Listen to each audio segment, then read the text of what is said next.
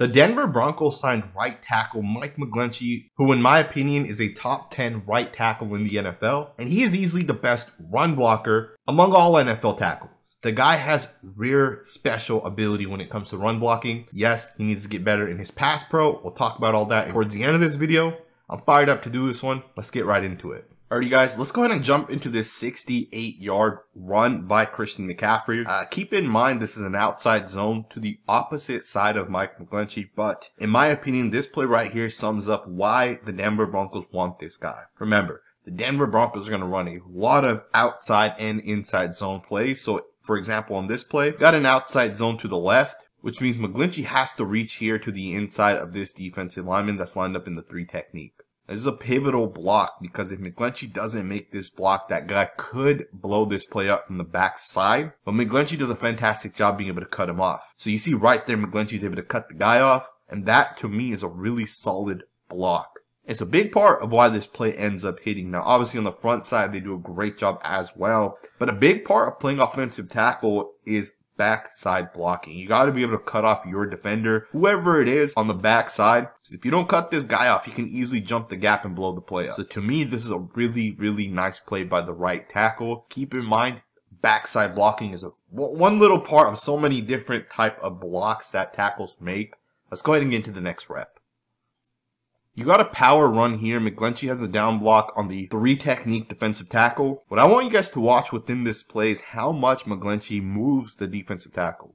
He's going to make contact with this guy and absolutely crush him downwards. And that opens up a pretty nice lane for Davis Price, the running back. Beautiful job in my opinion. As McGlinchey gets out of his stance, he's going to do a great job making nice contact. Helmet lands on the correct side as well. And from there, he just crushes this defensive lineman down. And you see that he moves this guy about 2 to 3 yards downwards.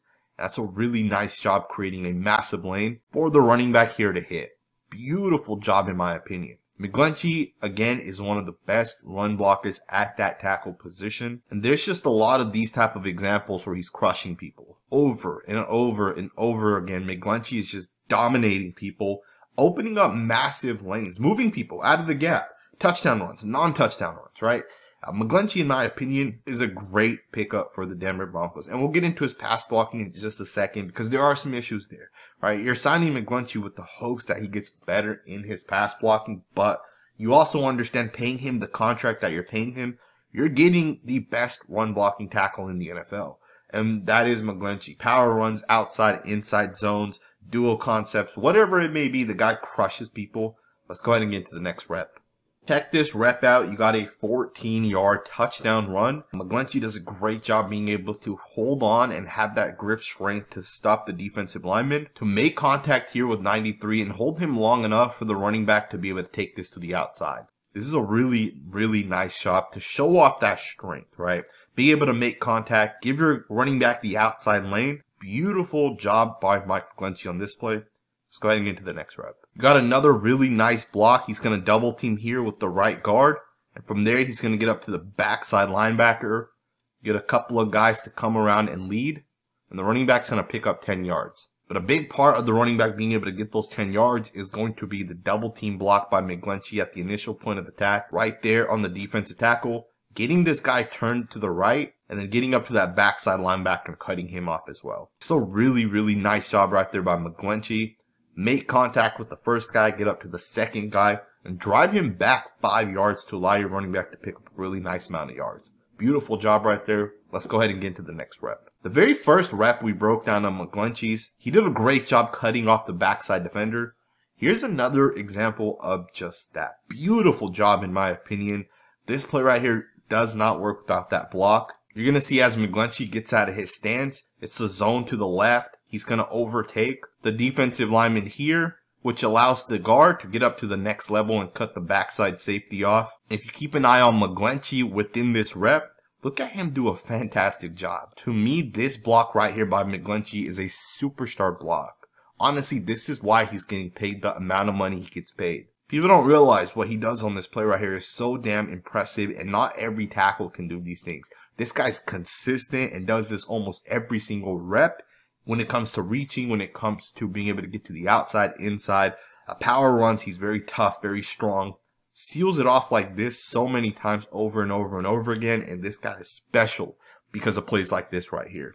Really like it. Let's get into the next rep. Alright guys, another backside run here. Check out the guard. He's going to hit this defender here. He's going to jump up to number 25, the inside linebacker. And McGlinchey's going to overtake this defender. To me, once again, this is just a beautiful job by McGlinchey, who's going to be able to reach all the way to the inside. And you guys see it right there. He has cut this guy off on this rep. This play also ends up going for 20 yards because McGlinchey, and as well as the entire offensive line, right? This isn't just McGlinchey doing a good job, but he is one of the guys that has to be able to reach, right? So again, great reach blocker. Love it. I think the Broncos are going to use this guy to do this at that same position. I do want to switch focus, and I do want to get into some of his pass blocking because last year McGlinchey did give up 6 sacks. And in my opinion, when you're that far into your career and you've started a shit ton of games, you should not be giving up those type of sacks. Now, McGlinchey's sacks given up could be put into 2 categories in my opinion. First and foremost, bad technique is easily the biggest part of why he gives up sacks. And then there is the fact that he doesn't anchor well in pass pro. And you see it here where he gets bull rushed by Chris Jones. Do understand Chris Jones is a top 5 defensive lineman in the NFL. But these are some of what McGlinchey has to fix. And I do think as he progresses over the course of his career, these are some of the things he will fix. Keep in mind, he is still only 28 years old. He probably has another 6 to 7 years left in the NFL. So you can still get so much better over the next couple of seasons. But again, you got to be able to anchor. You got to drop your hips. And you got to be able to stop the bull rush. And in this instance, he wasn't able to do that. Now, again, this is one of 2 ways that he loses. But the one that really concerns me is going to be his technique. Sometimes he doesn't get deep enough in his drops, and you see it here where he ends up getting beat right out of his stance. A big part of playing tackle is you got to be able to get vertical and hit your landmark. You got to beat the guy who's coming off the edge to that spot. You can't let him beat you. And this really starts with bad technique, right? You can kind of see as McGlinchey gets out of his stance, he just doesn't drop deep enough, and then he's caught trying to turn and try to get to that defensive end. And he's just not able to stop him. Very, very poor technique in my opinion. Right there you can see he's in a really bad spot. Again, you got to get to your landmark, right? And do keep in mind, last year Mike McGlinchey played over 1,200 total snaps. And in those 1,200 snaps, he gave up 6 sacks and 3 quarterback hits. So it's not like it's absolutely terrible, but he does have to continue to improve. Here's another rep where he's going to be going up against the defensive end. He doesn't anchor down once again, and you can see the quarterback's going to end up getting pressured. So to me, you got to do a little bit of a better job in this instance. As you're going to make contact with this guy here, this is as far as he should get. Maybe give him another yard, but he shouldn't get all the way back to the quarterback when there's about 6 yards between you and the quarterback. So just to continue to improve a little bit, anchor, right? Really develop the ability to anchor, drop your hips within the pass pro set. Here's another rep here where he's not able to fully anchor down. On this rep, he's going to jump set the defensive tackle, and the defensive tackle is going to get his hands right into the chest and basically drive McGlinchey right back into the quarterback, and McGlinchey ends up falling. So you just back this up here, and we'll slow it down. You guys can see McGlinchey's going to jump set it, which means he's going to go directly at the defensive tackle. This is to sell a play action. It's really to suck in those linebackers. But again, you got to do a better job anchoring down. Right, you can see he's trying to drop the hips. He's spreading those legs out. He's trying to drop that anchor. But the defensive lineman here is going to basically push him right back into the quarterback once again. You can't have that. Right, you can't have your offensive tackle being pushed right back into the quarterback. That too is a play action quick throw. Got to do a better job in my opinion. But again, there's still a lot of really good reps in his pass pro as well. Here's a pretty good rep against the Washington Commanders. He's going to do a great job getting to his landmark, getting to his spot, making great contact with number 90, and then he's going to just anchor down within the rep. It's a pretty nice job to give your quarterback the time to get the ball out. Again, it's not always bad, right? There are some reps that, in my opinion, are good reps by McGlinchey, but he just has to get more consistent, and he can't lose. Personally, I love the pickup. I think Mike McGlinchey is a great football player, and he still has a lot of upside, right? So for me, I think this is a great pickup for the Denver Broncos. Here's another rep right here. He's going to do a great job getting out of his stance. Super explosive, and that is when he is the best. When he's able to time his snaps, when he's able to hit his landmark, when he's able to make contact first, That is when McGlinchey is best, and in this rep right here, he does a fantastic job taking on the defensive end and absolutely shutting it down. Really nice rep right here.